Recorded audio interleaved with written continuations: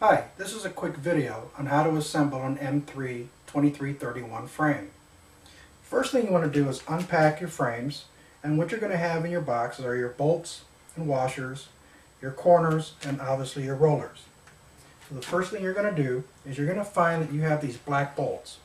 And what's unique about these black bolts, if this is the first time you've used a roller frame, is that they're black because they're already pre-baked with a C5A anti-seize lubricant. For those of you that have used our frames in the past, they used to come as a stainless steel bolt, and that needed to actually be coated with the C5A lubricant. But we've since done away with that, so now it's easy.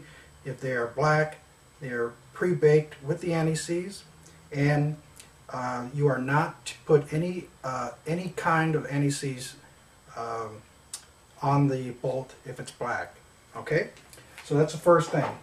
You want to take your washer, and you'll also notice that on the washer there is a curved side to it and a flat side. You want to take the curved side and put it down into the bolt and up against the head so that the flat side is now facing up in this position. So you want to do that with all of your bolts. Once that's all done, first thing you want to do is take your roller.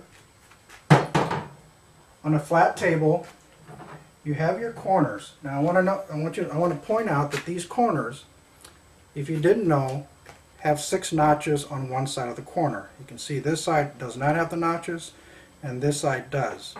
Each roller, as you assemble the frames, should have a notch on each roller. So I'm going to assemble with the notch facing into the roller. I'm going to take my bolt and I'm going to hand tighten the bolt into the roller like so. Okay, so now we have a notch facing into this roller. So the next corner, when we put this corner onto the other end of the roller, you want to put it in such a way that it does not have a notch. So you have a notch here, on this side, and no notch. Okay, so let's put a bolt in this side and hand tighten it again. Like so. So again, here's your roller, here's your corner, you have a notch attached on this side of the roller. On the opposite corner, you do not have a notch. You do not have the notches there. So, best thing I found to be the easiest is do both the short rollers first.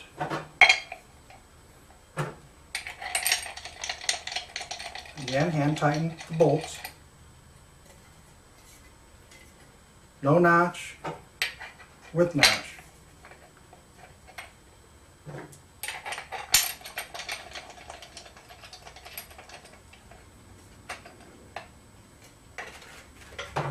Okay, now that both of the short rollers have the corners on there, now we're going to place them down on the table. Take your long roller and start the assembly process. Insert it into this corner. Again, hand tighten the bolt into the roller. Take my other short roller with the corners on there, and I'm going to look over here and I'm going to notice that there are the notches on this side, which means I should not have notch over here. So I'll look at how this is put together, and here is the corner without the notches, so I'll just place that into this end and hand tighten the bolts into this side. Once that's in, take my last roller, and of course everything is already preset on this side.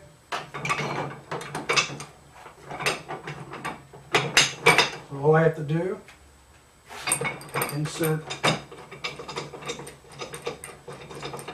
the bolt into this side and hand tighten the bolt into the last corner. Now that's how you assemble the frame. You first start by hand tightening the bolts into all the corners, and as I pointed out, you want to have a notch for every roller as shown here. A notch for this roller, notches for this roller, notches for this roller, and notches for this roller. Now that's the correct way to properly assemble a frame. Now, let me just show you the incorrect way. I'm going to take this last bolt out. I'm going to take my Stretch Devices industrial torque wrench. It's important that you use a torque wrench when you're assembling frames and not a ratchet. You're going to set your torque wrench for an M3 anywhere between 55 to 65 pounds, foot-pounds. Okay, and that's indicated by here. Our torque wrench has a nice rubber grip. It has a nice small head here. It has a click button here for easy use, one-handed use. Okay, so this is the incorrect way to assemble the frame, and that's to put the bolt in and torque or tighten the frame. You can hear as I click, that's tightening or torquing the frame. If I do that all the way around, if I tighten this up,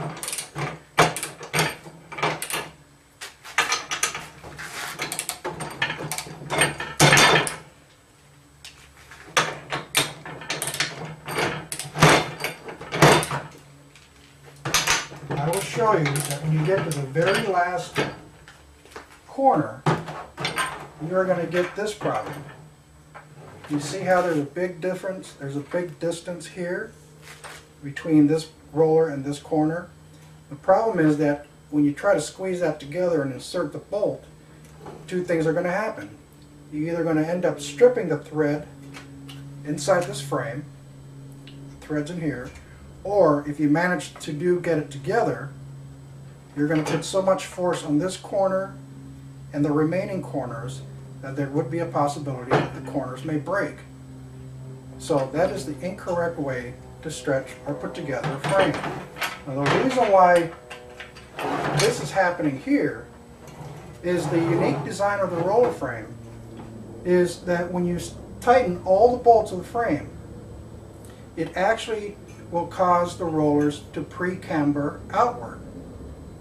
And the purpose of that, and this is great, the purpose of actually pre-bowing or pre-cambering the frame is so that it would, once you put mesh on it and put tension, the tension which is going to be, the forces are going to be going inward towards the print area, it's going to minimize the inward bow or deflection of the frame. So by designing the corners in such a way that when the bolts are torqued, it will pre-bow or pre-camber your rollers out on all sides to compensate for the inward deflection or pre-bow. Okay? And so that would be, here's an example of a frame that's completely assembled. And you can see that there is, if you look at it, it is pre-cambered or pre-bowed. I will illustrate this by putting this level on top of this roller, and you can see if I put pressure on this side of the outside of the roller that there is a gap right here on this side. So that means that the roller is actually curving outward or pre-bowing outward. And if I push down on this side of the roller, you can see the distance or gap on this side of the frame now. This is inherently designed into the frame, again for the reason of minimizing inward deflection. So that is why it's important that when you're putting together a frame, you do not torque or tighten, fully tighten all the bolts completely around. You want to just hand tighten it or snug it. Let me just loosen this frame up again.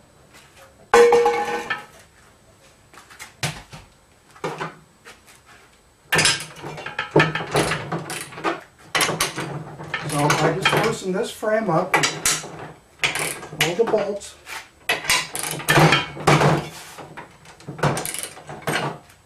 Like so.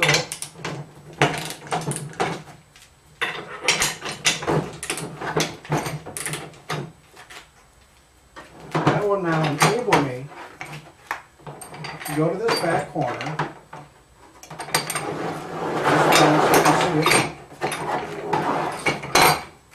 So now, without any resistance, I can close up and insert the roller into the corner and put my last bolt in there without any stresses or forces to all the corners. Now at this point, to finalize the assembly, you can now take your torque wrench and just snug it or stop once you feel resistance.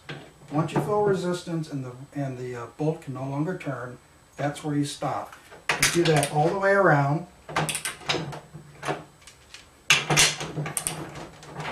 It's quick and easy.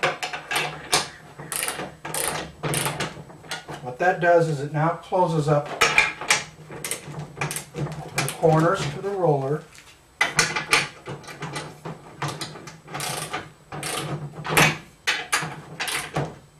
And there you have it. That is the proper way of assembling an M3 frame. I hope this video